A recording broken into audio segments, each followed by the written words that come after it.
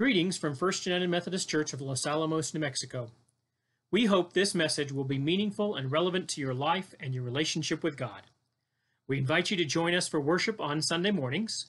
We have now resumed in-person worship with one service at 10 a.m., which is live streamed both on Facebook and on YouTube. We alternate each week between contemporary and traditional music. You may confirm worship times and receive more information by visiting our website, firstinyourheart.org. Now may you be blessed through the reading and hearing of God's holy word. Our first scripture reading comes from the 22nd Psalm. My God, why have you forsaken me? Why are you so far from helping me from the words of my groaning? Oh my God, I cry by day, but you do not answer, and by night, but find no rest. Yet you are holy, enthroned on the praises of Israel. In you our ancestors trusted. They trusted and you delivered them. To you they cried and were saved. In you they trusted and were not put to shame. But I am a worm and not human, scorned by others and despised by many. All who see me mock at me. They make mouths at me. They shake their heads. Commit your cause to the Lord. Let him deliver. Let him rescue the one in whom he delights. Yet it was you who took me from the womb. You kept me safe on my mother's breast. On you I was cast from my birth. And since my mother bore me, you have been my God. Do not be far from me, for trouble is near, and there is no one to help. Many bulls encircle me. Strong bulls of Bashan surround me. They open wide their mouths at me like a raving and roaring lion. I am poured out like water, and all my bones are out of joint. My heart is like wax. It is melted within my breast.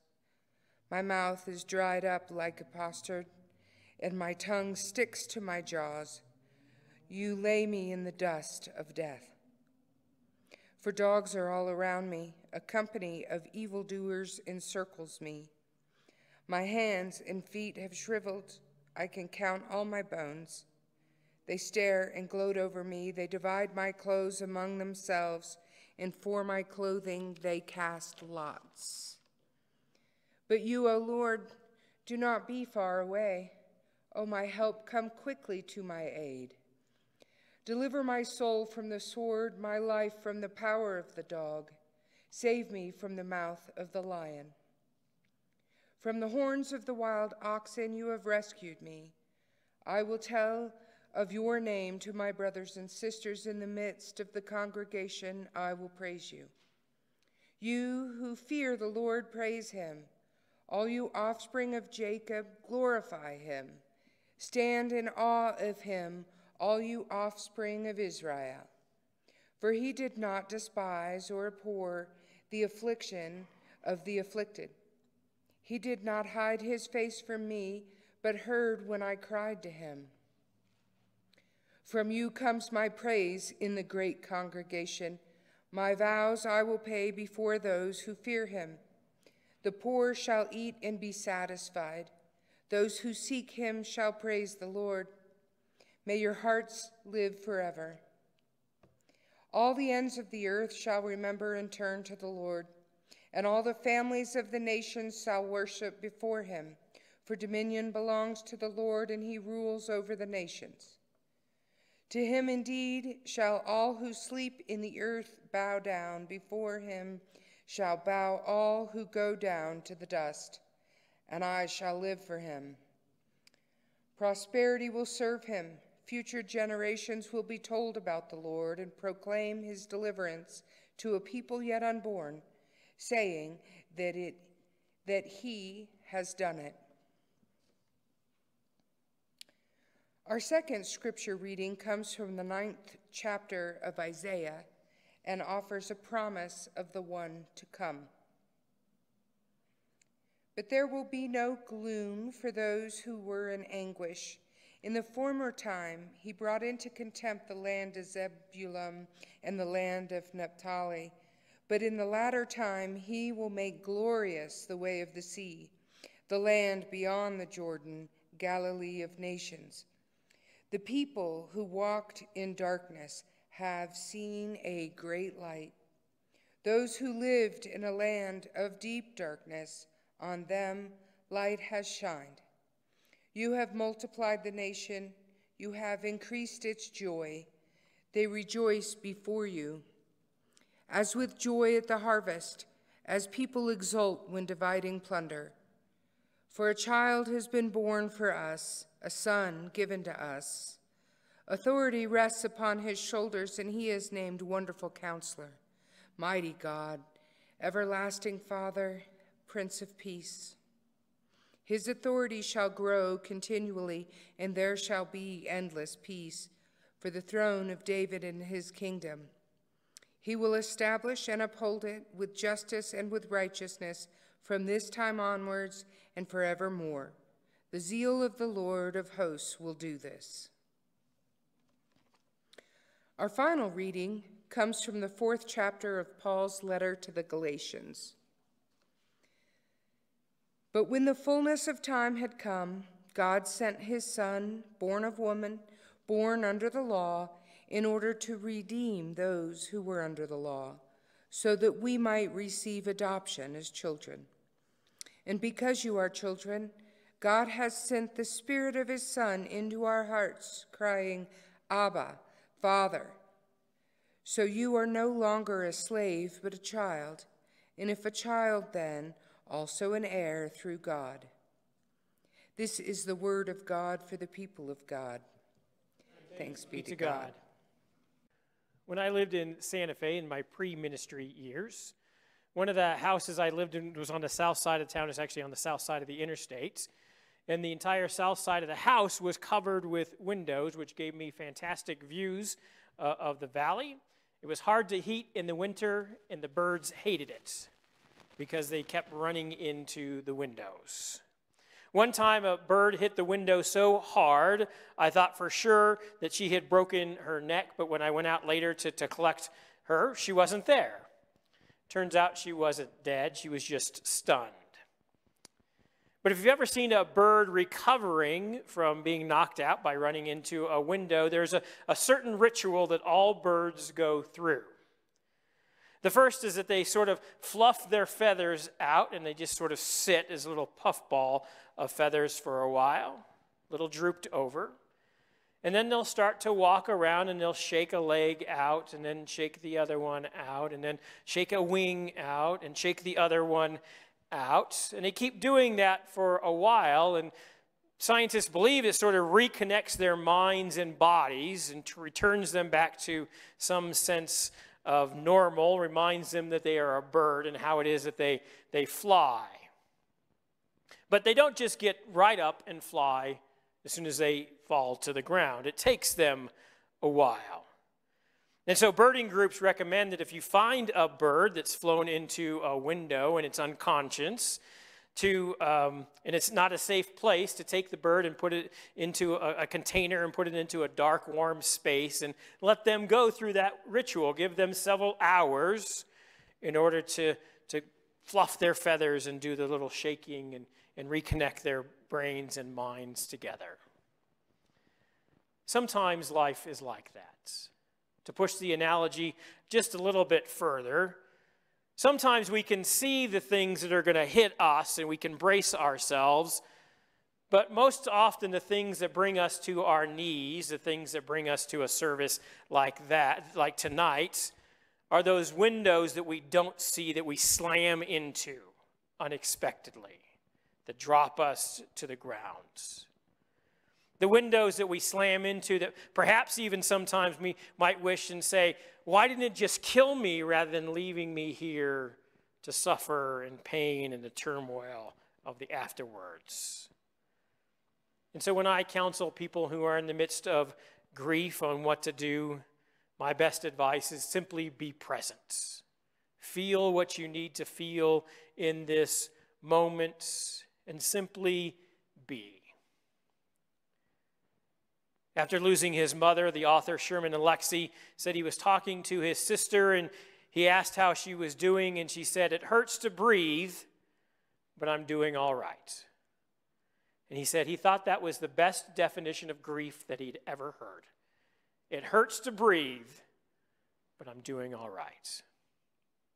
In those moments, explanations of our grief, defenses of God of why this has happened, it's all part of some grand design or whatever it is we might say, are not really helpful, and that's not my purpose tonight. Instead, is to give us space to give voice. To voice what it is that we are affected by that brings us here tonight. And I know for some, just showing up is a major step.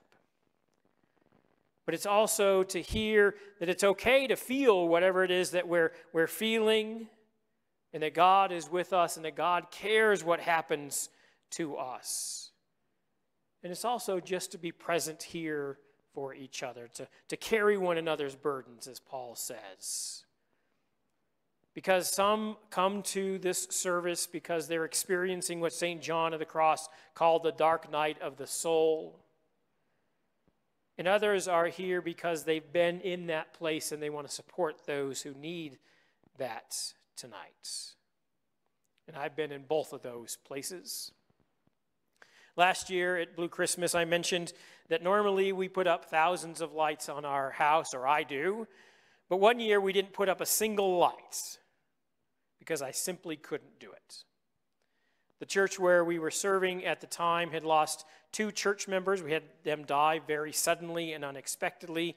And then our youngest daughter was born and spent the first week of her life in the NICU, and then was closely monitored for the next month and a half. And when it got to Christmas, I just didn't have the energy to do any of it. If we didn't have older children, we probably would have skipped it all together. But we did put up a tree, and we exchanged presents to have some Christmas that year. But when I told somebody else in the church what we were going through and we didn't have any lights up, he said that for the first time in 10 years, he'd actually put up lights that year. For the first time since the death of his daughter 10 years before. And so I sort of imagined that 10 years for him was him fluffing his feathers, trying to reconnect his mind and his body and his soul all together to be able to remember what it means to fly. Or maybe you continue decorating simply because you don't want to answer the questions that when people say, well, why didn't you decorate this year? Because the answers are simply too painful. So again, my purpose is not to justify or explain away what's going on in our lives, but simply to give us this place to name it and to give a message of hope, to allow us maybe to fluff our feathers a little bit in this place and to be present in this moment. But here's the crux of Christmas. Has anyone here ever been in total darkness? I don't mean like you're out in the forest and there's a new moon so it's really dark. I mean putting your hand in front of your face and not being able to see it darkness. Ben had that experience twice in a couple of caves we've gone into. But how much light does it take to break that darkness when it's just absolute? All it takes is a pinprick to make a difference in that moment. And without the light, the darkness can actually feel oppressive. You can actually feel the weight of it. I think that's a great title for a book, The Weight of Darkness. But just a small light pushes that darkness back, shatters it. And that's what Christmas is about. Because we don't have Christmas because things are great. We have Christmas because, as Isaiah said in that passage we heard, because we've walked in the land of darkness. If life were holly, jolly, and merry all the time, we wouldn't need Christmas. We have Christmas because we slam into windows every now and then. And people we love slam into windows. And we need to know that our falling is not in vain. So we heard in the 22nd Psalm, which begins with that cry of forsakenness, that we hear Jesus quote from the cross, my, my God, why have you forsaken me?" And then it moves on, talking about the psalmist's pain and suffering and sorrow, that he's been poured out like water, his heart is like wax, and it's melting. The bowls of Bashan are circling him. But then there's this subtle shift that begins to happen, and a shift to praise. And the psalmist says, "But God did not hide God's face from me. God heard my cries of despair." The future generations will hear of this deliverance. Future generations will know of God's purpose and God's hope in this moment. So as I read the 22nd Psalm, I don't imagine that was written all at one sitting. Right? He didn't just start out, my, why have you forsaken me?" That's a psalm written over time, and it's written in hindsight. Because often it's only in hindsight that we see God's actions in our lives. We start out with that cry of forsakenness, and we wonder, where are you, God, in this midst? I don't feel you. I cry, and you don't answer. But later, we see God's presence has been with us there all along. Because we need to know that our falling is not in vain. And then we need to know that we will learn to fluff our feathers again and learn how to fly. But that it might take time. That there are moments when it hurts to breathe. But that hope is there, and light is there, and new life is there, even if we can't imagine it or see it in the moments of our cry of despair. Perhaps we can't even imagine that it won't hurt every day like it hurts today. But Christmas is that moment for us, the light entering into the world to tell us that we are not alone, that the darkness will not overcome us, that God is here to walk this journey with us because the Word becomes flesh and dwells amongst us. And that the Spirit will give us the power to move when our whole body aches and we might even not think how we even get out of bed. We need to know of God's hope in that moment, to know that there is something more. And so we gather and we hear this story of Mary giving birth and lying her baby in a manger, knowing the end of the story, that she will lose her son. And knowing that God too knows the pain of losing a child, but that God offers us this light, that God offers us this new day in the power of resurrection. Because I think that's what maybe the bird who hit my window experienced, was a little bit of a resurrection. I don't know how long it took her to get everything working again, how long she was there before she could fly off, how long her headache lasted, but she was able to fly again. Although I can imagine when she first hit that window, she never thought that was a possibility, because I certainly didn't. But she took the time to do what she needed, and she simply was present for a while. And after I read what birds do when they hit windows, not only I think that was a great metaphor for traumatic events in our lives, I thought of that passage from Galatians that we heard about the fullness of time. That's one of my favorite lines from Paul's letters, in the fullness of time. Because I'm not sure exactly what it says, what it means, but it just seems magic. Jesus, not born too soon, not born too late. He came at the right time. And Jesus came not because everything was good, but because things were broken.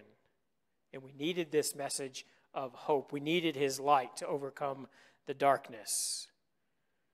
And we needed to know that we had been redeemed, that we needed to know that we were adopted by God as beloved sons and daughters, becoming heirs to the promise because of the Son. And since we've been adopted, we know that God, like a parent, loves us even more than what we can imagine parents' love looks like. And that God does not abandon us in times of need. That God comes in the fullness of time to be with us in our triumphs and tragedies, even in the valley of the shadow of death. To provide the light that shines for us in the darkness. To provide us with the hope we need in order to remember and find a new normal. A new way of moving forward in that fullness. A new way of moving forward in the power of the spirits. A new way of moving forward with God. Because our losses don't go away. They get easier with time, especially when we turn them over to God, who doesn't cause these things to happen, but God can redeem all situations because God too knows loss. Because God gave us his Son, the light of the world. And although the world tried to defeat that light, to overcome that light, it failed because light overcomes darkness. And so on this longest night of the year, we remember that starting today, the days get a little longer.